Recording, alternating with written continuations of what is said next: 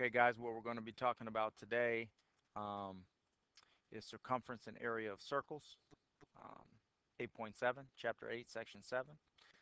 Um, so let's get right to discussing how to find the circumference and the area of each circle. Let's start with finding the area of the circle. Again, remember area, we're talking about finding the space inside of this two-dimensional space figure. And so if we take a look at number one, it says find the circumference and the area of each circle. So number one, um, let me reorientate the board real quick, please, so it looks nice for us.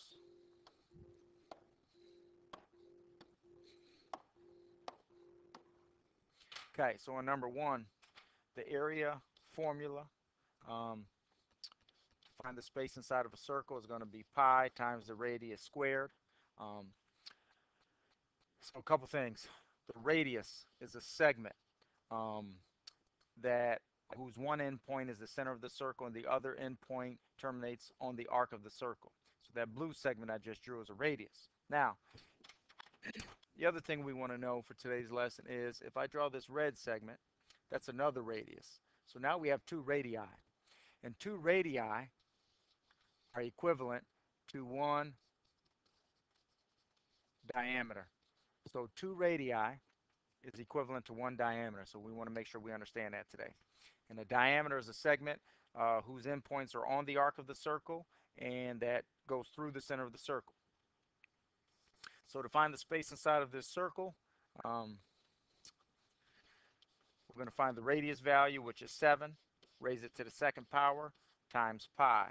So the area is going to be 49 pi square centimeters. So the area of this circle or space inside of the circle is 49 pi square centimeters. Um, the approximate value of pi is approximately 3.14. Some teachers prefer their students to leave the area of this circle as 49 pi square centimeters. Some teachers want their students to then take 49 and multiply by the approximate value of 3.14 and then give it as a decimal answer in square centimeters. I usually like my students to leave all of their areas in terms of pi. Now, the circumference of this circle in number one. Okay, what I want you to imagine when we're talking about circumference of a circle, I want you to imagine in number one that this circle is a belt, let's say, or a rope that we've made into a circle. And we want to find the length of this rope or belt. So you want to imagine, let's just use the example of a rope. Imagine having to take some scissors out, cut the rope, and lay it out as a segment as such. And use a ruler or tape measure to find the length of that segment. So when we talk about finding the circumference of a circle, we're actually talking about the length of the circle or length around the circle. So circumference is a length, okay? So when we're finding the circumference of a circle or the length of a circle, we can go 2 times the radius times pi, or we can go with pi times d. These are equivalent equations because d stands for diameter and radius stands r stands for radius. And because two radii are equivalent to one diameter, either equation suffices. So in number one, the length around this circle, okay, using 2 pi r or pi times d. 2 times the radius is 7 times pi. So the circumference is 14 pi centimeters. So the length around this circle is 14 pi centimeters. Okay, in example 2, let's find the area first. So the space inside of the circle is area equals pi times radius squared. I want you to realize in number 2 that they have given you the diameter length, which is 10 meters. So we need to cut that in half to find the radius. So the radius has to be 5 meters. So the diameter is 10 meters. Therefore, the radius is half of that. So the radius is 5 meters. So the space inside this circle is going to be 5 squared pi. So the space inside of this circle is going to be 25 pi square meters.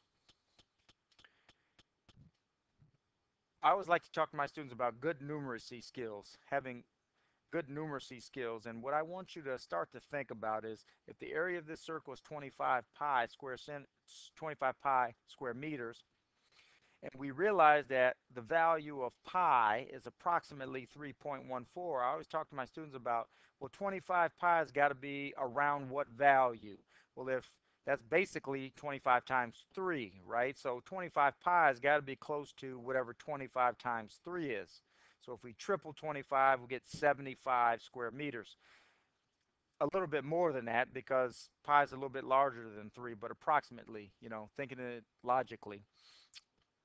Okay, the length of the circle, okay, and number 2. Now I'm going to go, instead of with 2 times pi times the radius, because 2 radii is 1 diameter, I'm going to use the equivalent equation of circumference equals pi times diameter. And the diameter is 10 meters in length. Therefore, the length around this circle is 10 pi meters.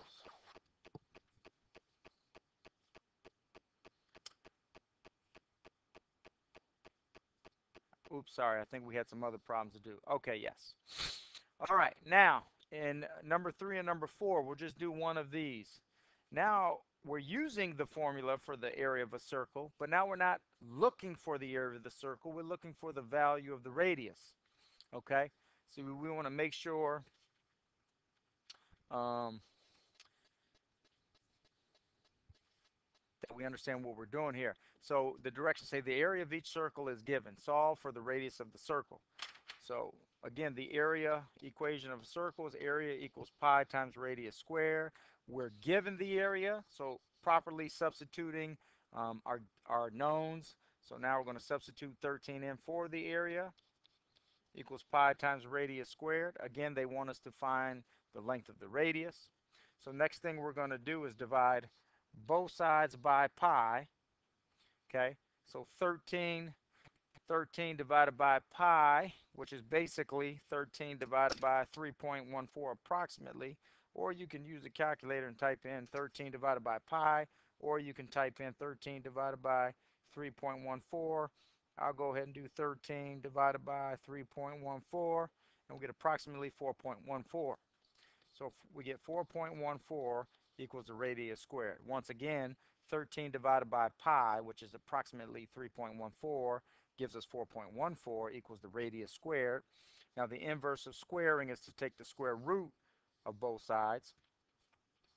And so our radius is going to be approximately plus or minus the square root of 4.14. So again, we got to now take the square root of 4.14. So take out our calculators. Go. And approximately is 2.03, plus or minus 2.03. Remember, when we're using the square root property, it's plus or minus 2.03. Now, length can be negative, so we're going to ignore the negative value for the radius, and the radius value is approximately positive 2.03 units in length. Okay, so again, this is a problem where we're using the formula for the area of a circle. However, we know what the area is, and we're looking for the length of the radius. All right. Now, knowing what we know about the area of a circle, now what we're being asked to do is find the area of each circle, then the area of each sector, and then the circumference of the circle. The key, what I want you to realize here, is that when we're looking for the area of the sector in number 1, that's just the shaded part. Now that I'm now shading in red. Okay? What I want you to understand is what's really happening is that first and foremost, we just learned how to find the area of the whole circle using area equals pi r squared. Okay? So the area of this sector, which is in red now, is definitely a fractional amount of the total area in blue. So once we find the area of the circle, which we just learned how to do, we can then multiply that by some fractional amount to find the area of the red piece, known as the area of the sector. So let's start off by doing what we had just discussed. The space inside of the circle, the blue, is equal to pi times radius squared, the length of the radius being 6 feet. So we're going to go 6 squared times pi. So the area of the whole circle is going to be 36 pi square feet. Okay, 36 pi square feet is the area of the whole circle, which was in blue just a few seconds ago. But we don't want the area of the whole circle. We want the area of only the sector. So we need a fractional amount of that. Okay. How are we going to find that fraction? Well, first question is this. If I start along the arc, go all the way around the arc, come back to the point where I started, how many degrees do we rotate? I'm hoping you would say that we rotated 360 degrees. So our fractional amount that we're looking for is how much we rotated from here to here in comparison to 360 degrees, which is only a 30-degree amount. So the fractional amount we're looking for is 30 degrees divided by 360 degrees. So let's simplify this ratio now. So the zeros cancel, and now we're left with 3 divided by 36, and both of those are divisible by 3, which is going to give us 1/12. So the area of the sector, just the little shaded part that we had in red a few minutes ago, is going to be found by taking 1/12 of the total area. So here we go. So the area of the sector is going to be the area of the whole circle times a 12th. We want a 12th of 36. So now if we write 36 pi as a ratio, we're going to take numerator times numerator. So 36 pi times 1 is 36 pi. And denominator times denominator, 1 times 12 is 12. And then if we reduce this ratio, if possible, by a common factor, okay, I'm pretty sure 12 goes into 36 and 12 divides into itself. So 36 divided by 12 is going to be 3 pi. So we got 3 pi, and 12 divided by 12 is 1. So the area of the sector is going to be 3 pi square feet. So 3 pi square feet is the area of just a little piece of pie. Okay, just a little shaded part. Okay. I think down at the bottom we have blanks to fill everything out. We just found the area of the sector, which is 3 pi square feet. We had first found the area of the circle, 36 pi square feet. Last but not least, which we did earlier on the previous page, how to find the circumference of the circle, or AKA how long the circle is. We're going to go with circumference equals 2 times pi r, or circumference equals pi times diameter. If we look back at the diagram, the length of the radius is 6 feet. So the circumference is going to be 2 times 6 pi, or the length around the circle is going to be 12 pi feet. So the length around the circle is going to be 12 pi feet. Okay, let's do one more of these because they're kind of challenging. Okay, so let's look at number 2. Okay, let's start out by finding the area of the circle. So the area of the circle, space inside of the circle, everything, is going to be pi times radius squared. The radius is 10 inches, so we're going to go 10 squared times pi. 10 squared is 100. So the space inside of the circle is 100 pi square inches is the area of the circle. So the area of the circle is 100 pi square inches. Now, to find the area of the sector, the little fractional amount, that was the area of everything there. We just want the area for this piece of pie in red, just the red now.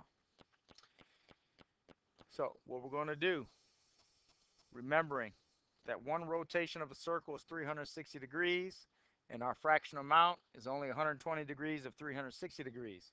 So our fractional amount is going to be 120 degrees of 360 degrees. The zeros cancel, which leave us with 12 divided by 36, and both of these are divisible by 12. So 12 divided by 12 is 1, and 36 divided by 12 is 3. So the fractional amount we want to take of 100 pi is a third of that. Okay? So the area of our sector is going to be found by taking a third of 100 pi. Okay. So the area of the sector is going to be 1/3 times 100 pi over 1. Numerator times numerator. So 1 times 100 pi is 100 pi. Denominator times denominator is 3 times 1 is 3. Okay? Now, can we reduce this ratio? No. Okay? So I like to have my students leave it as an improper fraction. And the area of the sector is 100 pi over 3 square inches. So the area of just the red part is going to be 100 pi over 3 square inches. Last but not least, how long the arc is, how long the circle is, circumference. Okay, it's going to be circumference equals pi d, or circumference equals 2 times pi r. And since they gave me the radius length, we're going to go with 2 times the radius, which is 10 pi. So how long is this circle in length? 20 pi inches. So 20 pi inches around. Okay, that's all we have for you guys today. Thank you for tuning in.